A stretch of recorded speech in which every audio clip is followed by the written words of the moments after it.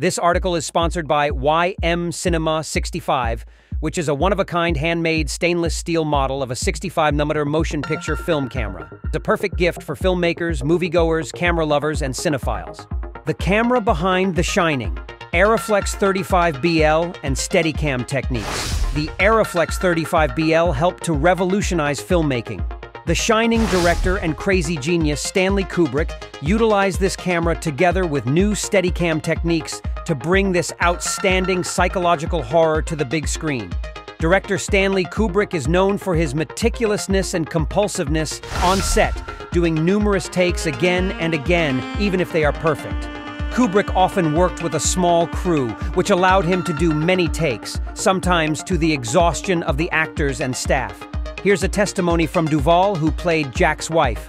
"I resented Stanley at times because he pushed me and it hurt, and I resented him for it. I thought, why do you want to do this to me? How can you do this to me? You agonize over it, and it's just a necessary turmoil to get out of it what you want out of it." Indeed, Shelley Duvall suffered from nervous exhaustion throughout filming, including physical illness and hair loss. As for Nicholson, he would often return from a day's shooting, walk straight to the bed, collapse onto it, and immediately fall asleep. Moreover, some scenes were shot dozens of times. "We shot it 50 or 60 times. Then Jack would say, 'That was pretty good, wasn't it, Stanley?' And Stanley would say, 'Yes, it was. Now let's do it again.'"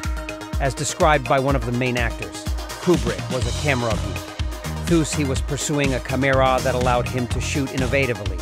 He found the ARRIFLEX 35BL, which was the first silent 35mm camera.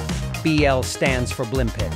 ARRI launched the 35BL in 1972, and it was a big success.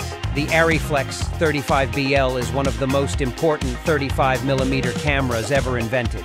It can be defined as the first handheld 35mm film camera that ARRIFLEX ever produced. The camera was lightweight, 25 pounds. It was easy enough for a single operator to pick up and use on his shoulder. Kubrick purchased 2 of those cameras from ARRI, one for general setup and one for an exclusive use on a Steadicam. Kubrick has shot tons of film stock on The Shining. In 1985, BL body alone cost around $70,000, but today you can buy one for $3,000. The Shining is the first movie in which a new technique called Steadicam was heavily implemented. The new Steadicam mount was used to shoot several scenes, giving the film an innovative and immersive look and feel. The inventor of the Steadicam, Garrett Brown, was extensively involved with the production. Brown has described his excitement taking his first tour of the sets, which offered further possibilities for the Steadicam. As mentioned, Kubrick was not just talking of stunt shots and staircases. Rather, he would use the Steadicam as it was intended to be used, as a tool which can help get the lens where it's wanted in space and time without the classic limitations of the dolly and crane. Brown used an 18mm Cook lens that allowed the Steadicam to pass within an inch of walls and door frames. Brown accomplished many of the ultra-low tracking corridor sequences from a wheelchair. Everybody who watched The Shining will never forget this movie.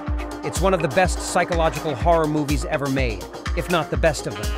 Enhanced by innovative filmmaking methodologies, ARRIFLEX 35BL and Steadicam, and directed ultra-meticulously, The Shining constitutes a solid reference for filmmakers and storytellers, especially in the horror segment. Unfortunately, it's a rare masterpiece. They don't do like this one anymore.